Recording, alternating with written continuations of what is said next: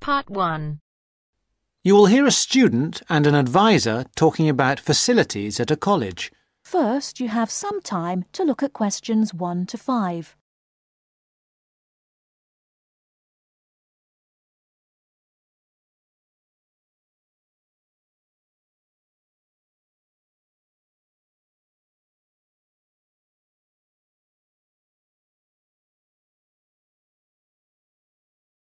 Now we shall begin.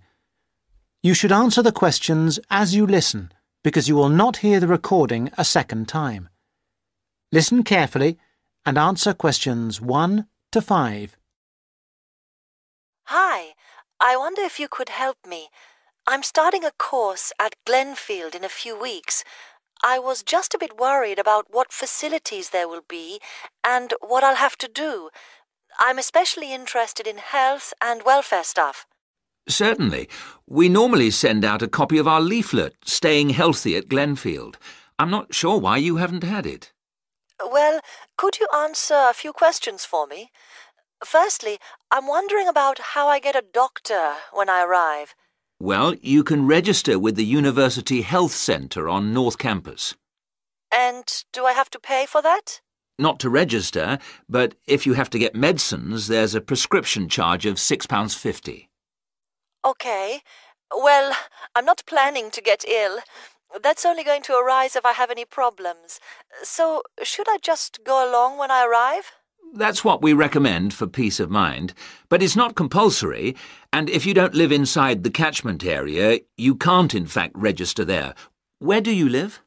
Well, at the moment I'm staying at the Backpackers Hostel in Hill Street, but I will be moving from there shortly, somewhere nearer. Well, there's a map at the centre which shows you the area that the university practice can accept people from. It's what we call the yellow zone. If you live outside that area, you have to find another medical centre to register with. It sounds like I'll only qualify after I move. I think you might be right. Then, in addition to the health centre, there's a free counselling service for all students situated on the North Campus. You don't have to register. They also have drop-in sessions. I say it's free, but that's only for up to 8 sessions. Beyond that, they normally refer people elsewhere. Sounds serious. Well, it's not just for big problems. People go there for advice on housing, workload, whatever, really. They can even arrange financial help. Is it confidential? Absolutely. Then again, a lot of students prefer to phone the Nightline service, which is run from an office on the central campus. They don't really encourage people to drop in. I see. So it's basically a free phone line. The number, if you want to make a note, is 0900 762 5913. I'll say it again. 0900 762 5913. Fine. Well, I hope I won't need any of these. What I will want is access to some gym facilities. Right. Well, you'll find those on the South Campus in the Sports Centre. It's great, but it's not free. You have to present your student card and pay a fee of £22 to get a pass. But that will last you for the whole year. Before you hear the rest of the conversation, you have some time to look at questions 6 to 10.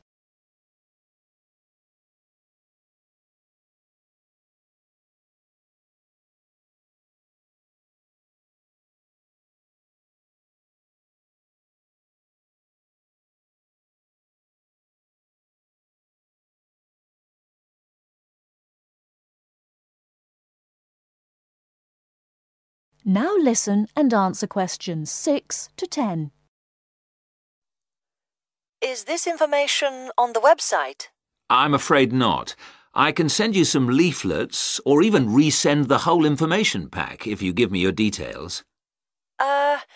Could you send the whole information pack, please? Yes, that's fine. I'll have to take down some details. Could you tell me your full name? Sonia Orr. S-O-N-Y... No, I'll spell it. S-O-N-I-A. Then Orr is O-R-R. Orr. OK. And you said you were on Hills Road? Yes, but don't send it there as I'm about to move. I'll give you my new address, which is 22 Winter Gardens. That's Glenfield. And the postcode? Oh, yeah. That's GF23 9BQ. Fine. Now, we're doing a bit of data collection about who uses our services at the moment. Can I just ask a few more questions? Yes, that's fine. OK. If you're an international student, what country are you from? I'm from Switzerland. And how old are you? I'm 24. And finally, which course are you enrolled on?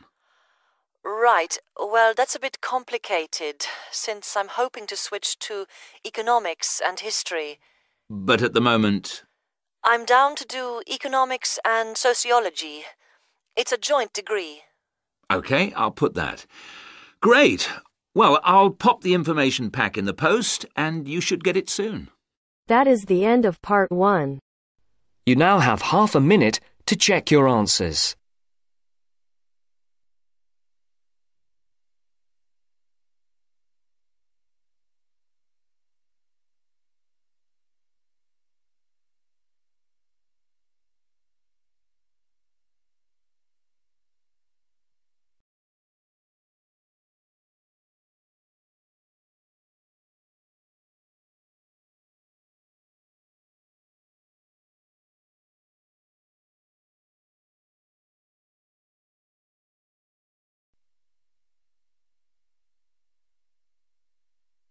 Now turns to part 2.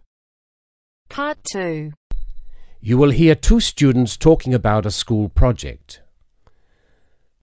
First, you have some time to look at questions 11 to 15.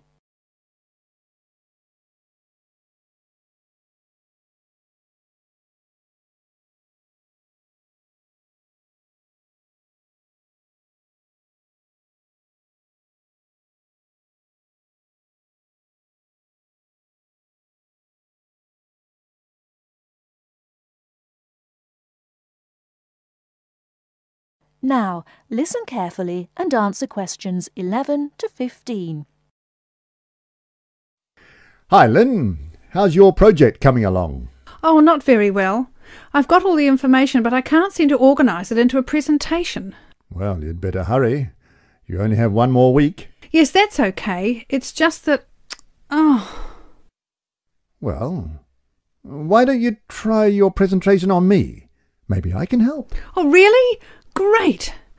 OK, well, I've chosen solar power for my subject, and I'm going to talk specifically about domestic water heating.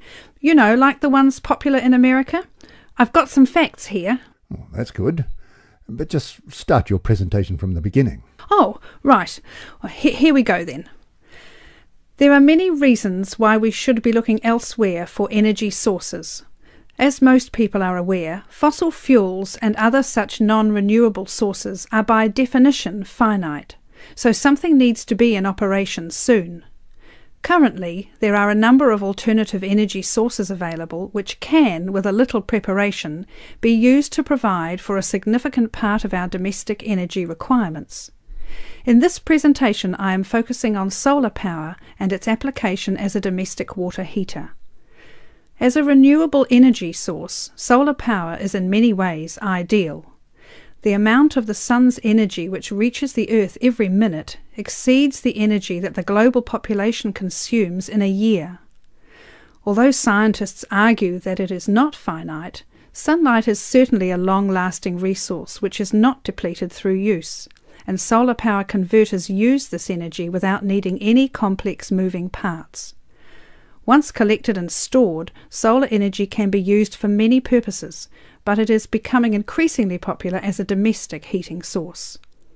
Generally, a building that is heated by solar power will have its water heated by solar power as well, and this has even worked in areas that are not exposed to long hours of direct sunlight, such as the United Kingdom, although not so well as in warmer climates. Why have you stopped? Well, that's all I've got so far. Oh, well. Start by talking about how effective it is. Oh, OK. Well, there are a number of factors that influence how efficient solar power can be. The first, obviously, is the amount of sunlight, and this is dependent on season, time of day and climate. Although the UK has something of a bad reputation for sunshine, it is actually quite productive during some parts of the year. Given a sufficient size of solar panel and water storage tank, solar power can provide all of our water heating requirements in June and July, and even provide the majority until October.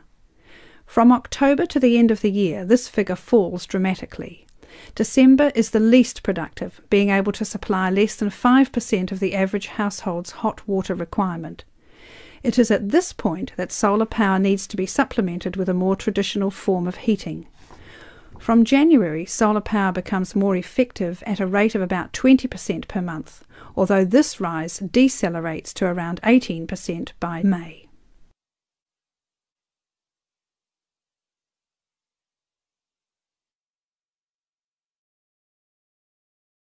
Before you hear the rest of the talk, you have some time to look at questions 16 to 20.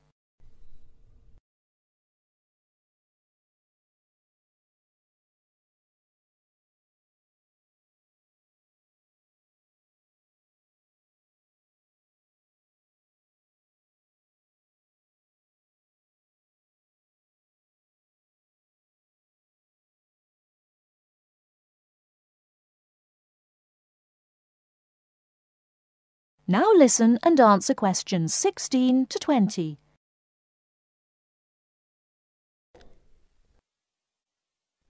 Now say something about this water heater. Do you have any information about that? Oh yes, I've got an illustration of a water tank here. Well, that's good, but you'll have to describe it. Right. Well, the ideal water tank in the UK has a capacity of 45 to 50 litres, but must be at least 40 litres to be effective. The solar coil is put in the bottom of the tank to heat the water. Now remember that solar heated water will not get quite as hot as fossil fuel water heaters. The bottom half of the tank is normally 20 degrees, and this is why it is important not to have a tank that is too large, as that would take too much energy to heat. In this illustration, it rises to 40 degrees from halfway up. Don't forget that hot water rises, so the top third of the tank is the hottest and reaches an average temperature of 65 degrees. And what's this second layer around the tank? Oh, that's insulation. Because the tank is often either outside or just under the roof, rigid foam is used as an insulation layer. It should be at least 80 millimetres thick all around. Well, that seems like a good presentation. All you need to do is to prepare some short notes and a larger illustration so you can use it as a demonstration and you'll be fine. Oh, you think so? Well, thanks very much for the help. Maybe I could do the same for you one day. Maybe. Anyway, I have to go. Good luck. Thanks. Bye. That is the end of part 2. You now have half a minute to check your answers.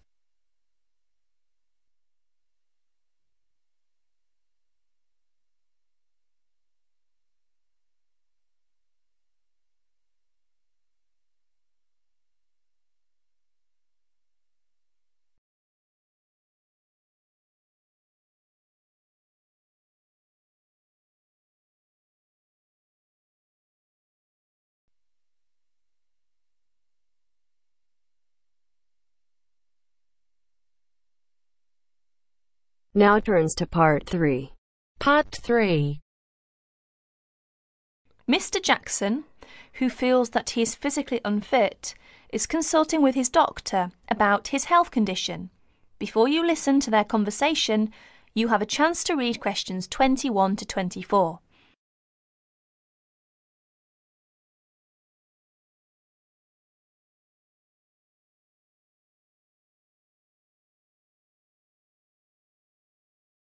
Now please listen to the recording and answer questions 21 to 24. Well, Mr. Jackson, the first and important thing I have to tell you is that there is really nothing seriously wrong with you. Physically, that is. My very thorough re-examination and the analyst's report show that basically you are very fit. Yes, very fit.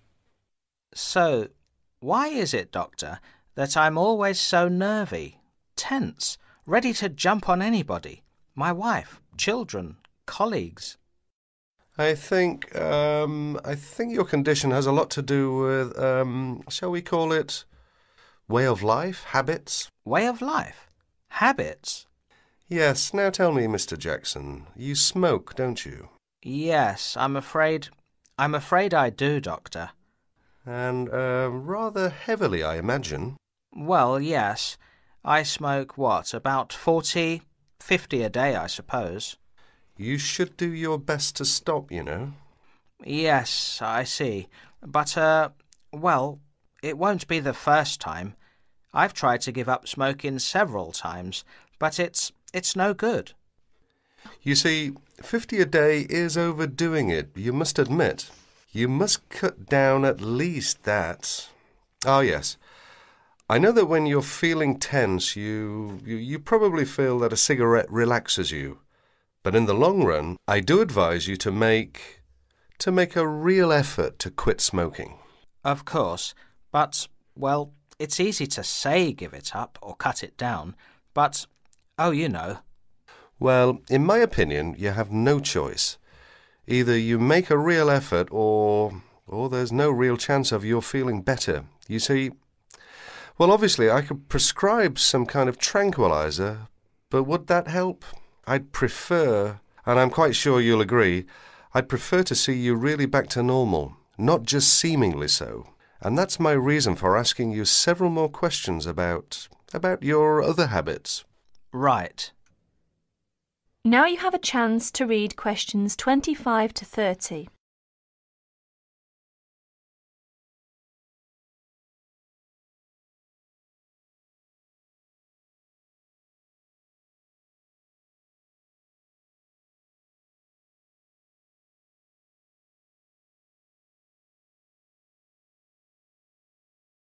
As you listen to more of their conversation, answer questions 25 to 30.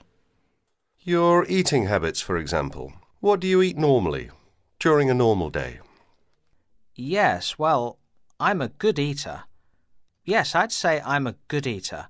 Now let's see.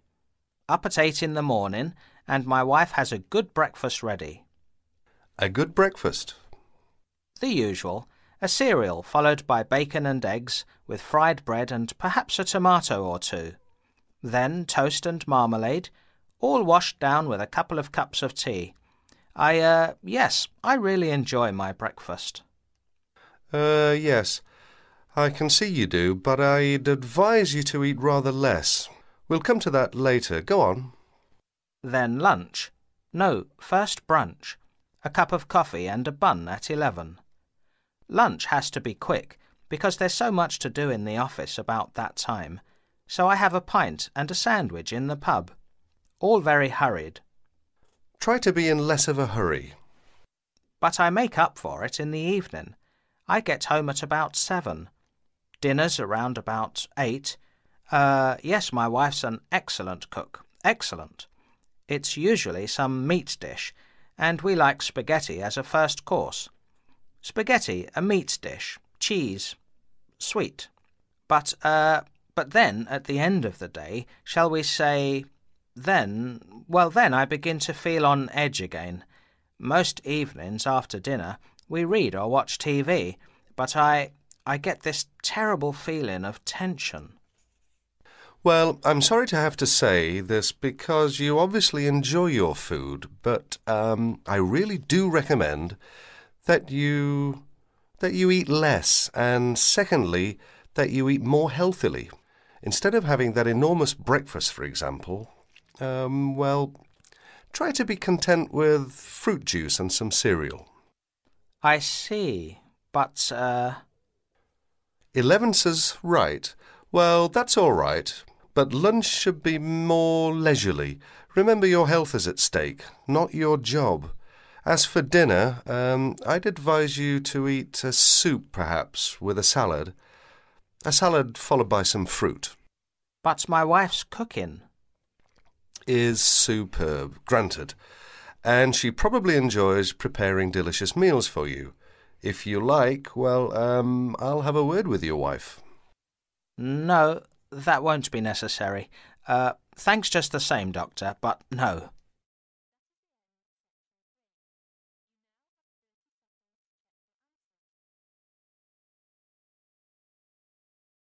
That is the end of part 3. You now have half a minute to check your answers.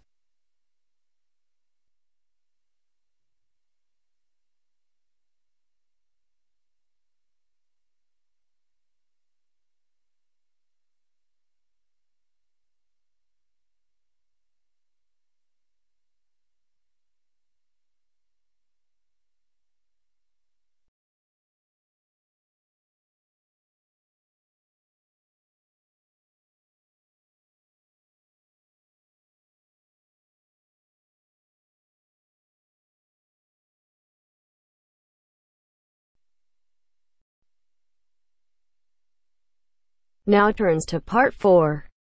Part 4. A second session on interview skills. First, you have some time to look at questions 31 to 40.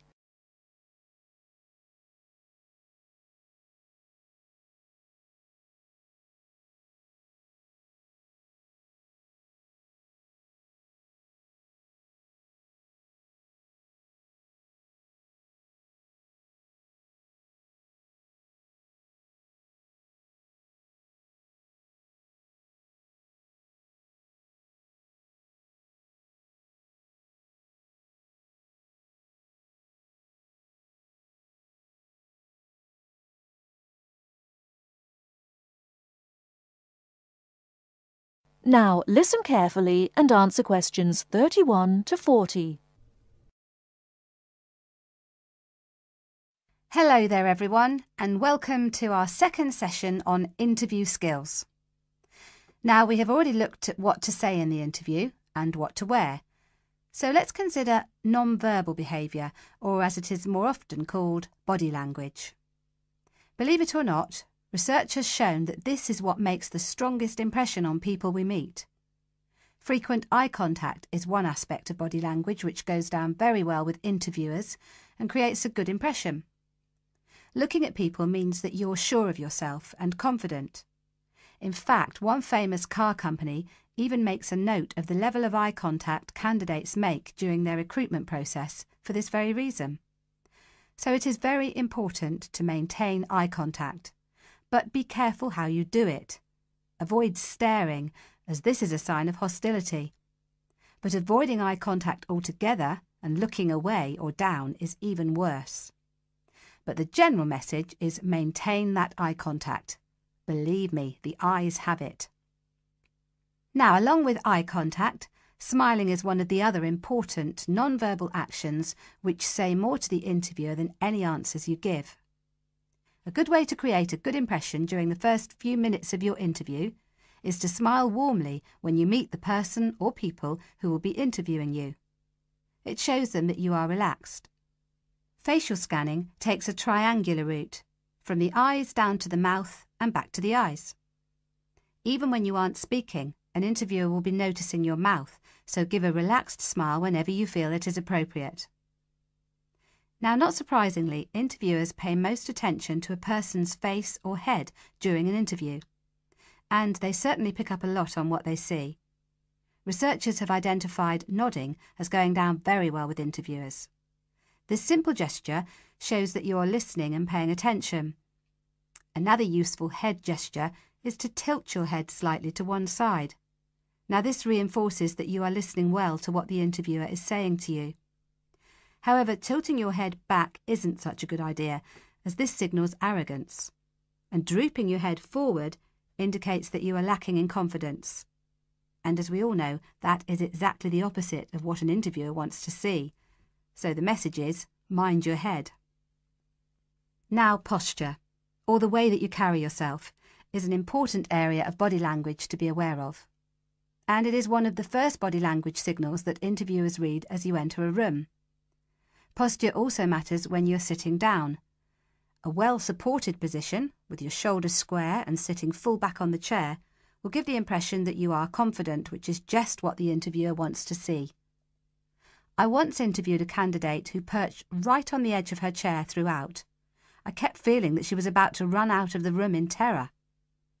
However, occasionally leaning forward slightly when the interviewer is speaking reinforces the message that you are keen and interested, as well as showing the interviewer that you're actually listening to what they are saying. But don't overdo it by leaning too far forward. That can be a bit distracting for the interviewer. Now, we all tend to use our hands to gesture, especially when we are explaining something or as we become involved in what we are saying. This is fine. It shows that we are keen and perhaps even excited about something. However, what can work against someone at an interview is when they fidget. This kind of moving about is, of course, what we do when we are nervous, and fidgeting can be very distracting to watch. So if this is a problem for you when you get nervous, it is a good idea to practice sitting with your hands gently resting in your lap or on the arms of the chair.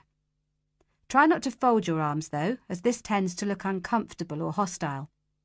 But whatever movements you make, be careful with your hands. They need to be kept well away from your mouth, head or face. In fact, experts say that when a hand flies up to or over a person's mouth, it implies that the person is worried or wound up about something. For most of us, staying calm in an interview situation is a challenge, so putting in a bit of practice in advance will help. So, to end with, here are a couple of suggestions on how to improve our body language. A good idea is to choose a role model, such as an actor or fictional character, or a public figure or someone you know. Then sit calmly and imagine that you are this person. Now, other countries have different body language signals. So remember that if you are being interviewed abroad, you may want to check if there are any special gestures to avoid. It's also a good idea to get used to reading body language signals. You can do this by simply watching how people interact in public places, such as on the streets or in restaurants. And finally, when people have struck up a rapport, it is reflected through the natural mirroring of each other's body language movements. So you can use this to your advantage by occasionally mirroring the interviewer's own movements.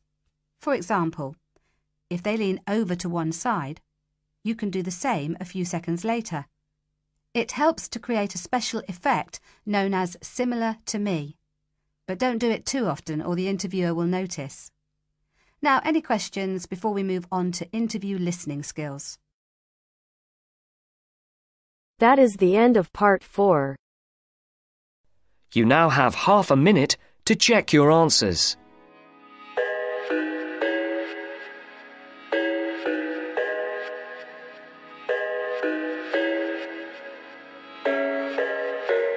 I thought I had it figured out, believed in us, we were meant to be, no doubt. A teenage love, everybody else could see the way we were, living in a fantasy.